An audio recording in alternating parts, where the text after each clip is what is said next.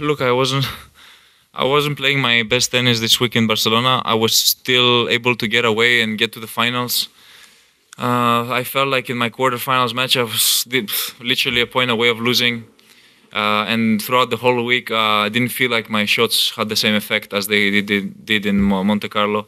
And that was something that I did feel very concerned about.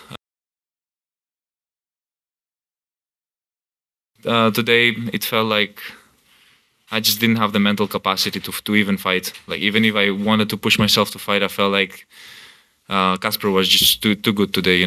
He had a fresher mind, better tennis, and he deserves to win.